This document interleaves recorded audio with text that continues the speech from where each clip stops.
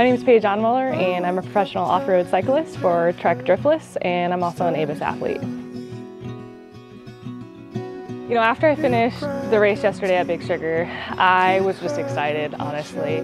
I, of course, wanted to win this event, but I was in the mix all day. I was covering attacks that were being thrown, and I was so close. There was a sense of relief, too, that, like, you know, I did it. I knew at that point I was third in the overall, and that was a huge goal, is to get the podium for the overall series, and it just felt really good.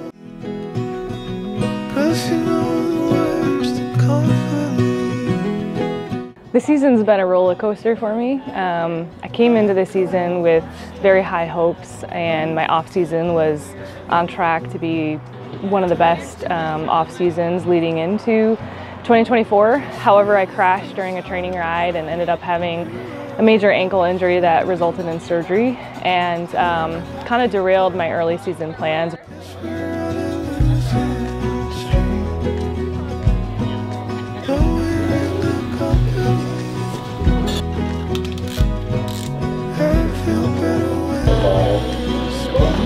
Oh, a head unit might help yesterday, so it's great now.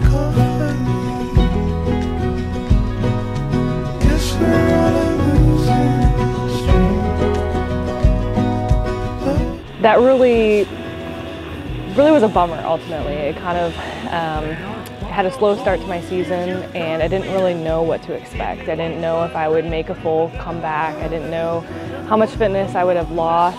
I didn't know how much energy the rehab was going to be taking away from the training.